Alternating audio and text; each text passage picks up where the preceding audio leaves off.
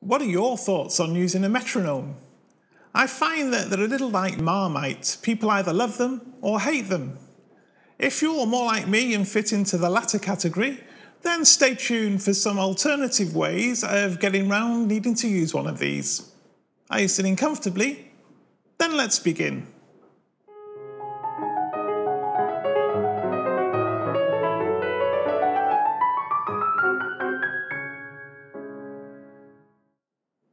Hi, this is Tommy's Piano Corner, the place for returning pianists, or indeed anybody who loves a piano, to share tips and ideas of how to get the best from this great hobby.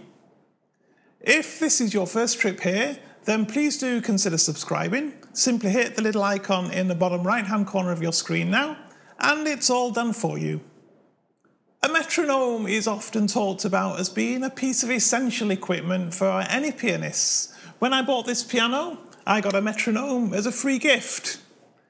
My old Yamaha Clavinova has a built-in metronome that you activate digitally. However, in honesty, I've almost never used this free gift metronome, and I can probably count on the fingers of one hand the number of times that I've used a digital one on my Yamaha Clavinova.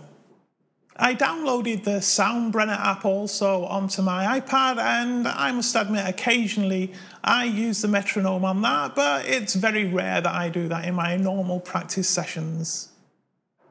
As part of my piano learning journey, I follow a number of groups on Facebook. I'm a member of a subreddit on Reddit. I'm a subscriber to Pianist Magazine. I follow quite a few YouTube channels, and very frequently the advice that people are given is to practice with a metronome. And then just as frequently you'll see students posting for tips on how to do it because it's something they find either very difficult or almost impossible to do. Clearly, a metronome does have its uses. If you want to see how fast or slow something goes, especially when the composer has specifically put a metronome mark in the score, then being able to set your metronome, hear that steady click, is perhaps invaluable.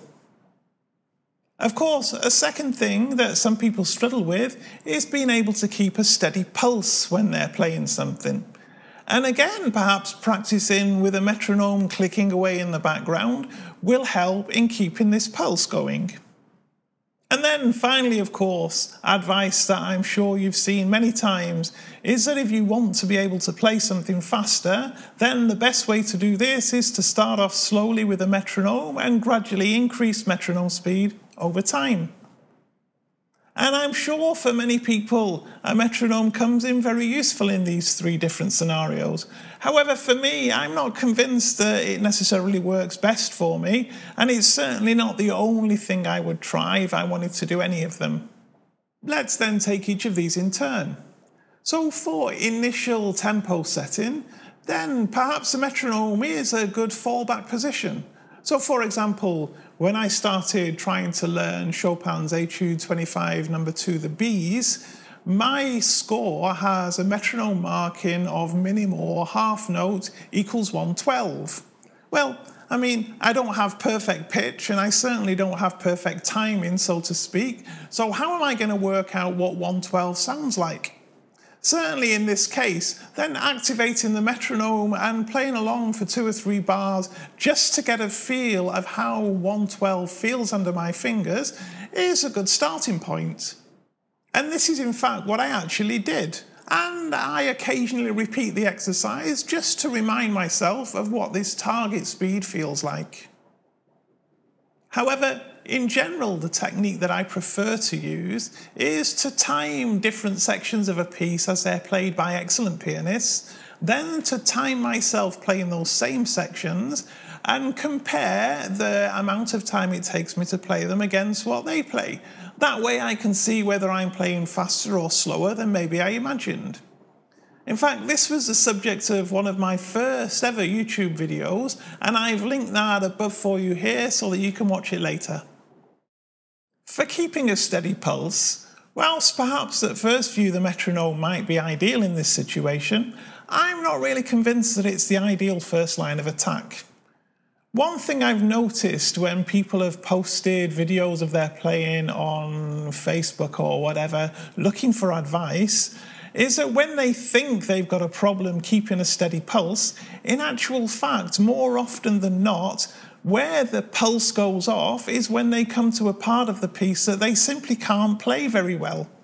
So they'll either slow right down because they find something difficult and call this problems with keeping time, or they'll do the reverse and head off at full tilt with absolutely no control whatsoever.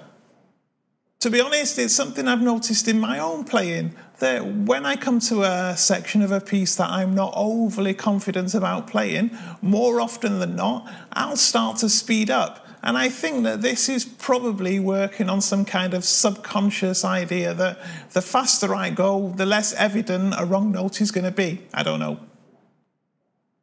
Therefore, perhaps a better use of our practice time, rather than trying to keep time to a metronome, is to find those areas of pieces that we're not so comfortable with and we don't play so well, and actually work on fixing those. I'm sure then, and from experience I've noticed, that once you do get a technically difficult passage more under control, the timing falls into place generally all by itself. As for using the metronome as a speed building tool, well, you know, given this has been recommended for so many years, and I'm sure has worked for a great many people, it must definitely work for some. But unfortunately for me, it doesn't. I'm sure you know the advice you've seen 100 times. You start off nice and slow with the metronome at, you know, a nice, even, slow tempo. And then once you're comfortable at that slower tempo, you increase the metronome speed by 5 or 10 beats a minute perhaps, and you practice at this new slightly faster speed.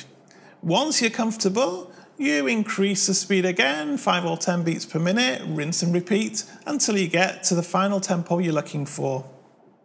My major reservation with this approach, though, is that the way you need to move your hands, I think, when you're playing fast is not the same as you move them when you're playing slowly.